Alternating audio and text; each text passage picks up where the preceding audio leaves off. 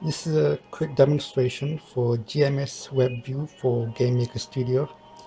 It works with your Android export module. Okay, now when you first start the demo, you will see a web view with several banners on it and a continue button. Now this is an actual web object, so if you click on any of the banners, it will open the website in a new browser window.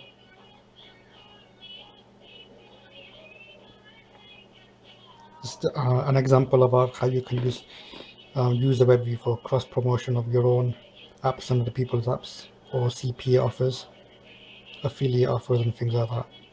Press continue. Here's an example of how you can embed a HTML5 game.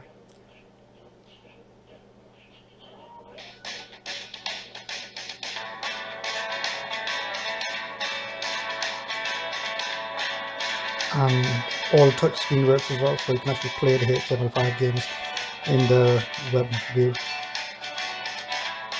Press continue. Okay, another very useful and cool use of GMSWebView is you can embed YouTube videos. So here we've got a YouTube video, and you can see it works as well.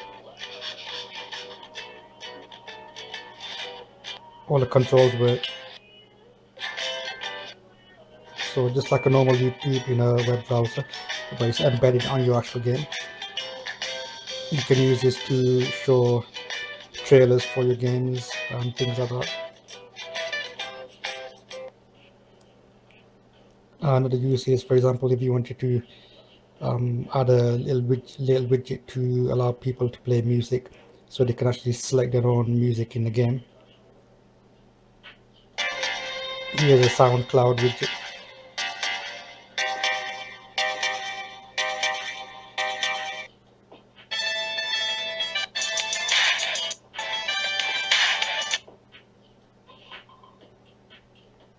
Okay, this is an example of all the functions available to you. You've got open at top. You open a small web view at top. You can set the size and position to whatever you want. You can hide and show it, or you can destroy it. Okay, let's open it again. You can resize it, reposition it, whatever you want on the screen. You can get the title, the URL.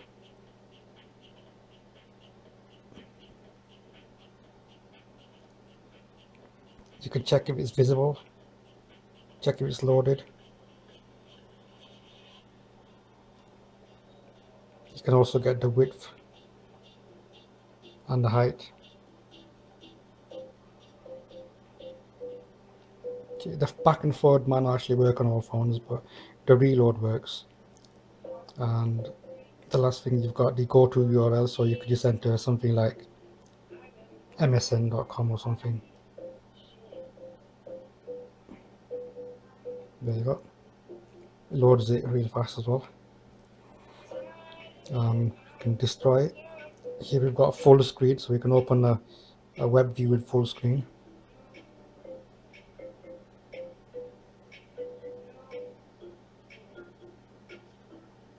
Okay, to exit this, we press the back button.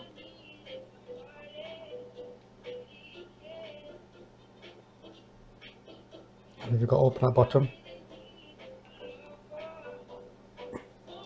You can also use a set HTML code to set the HTML code of the actual web view. So we've got an example here, so I'll just click on the button. So we've got some HTML code there. You press OK, and now that's loaded into the web view. It's a very useful feature, so you could update the actual web view during runtime as well with various HTML code. The link will work as well, so if you click on that, it will open it in a new browser window. As you can see, RizbIT.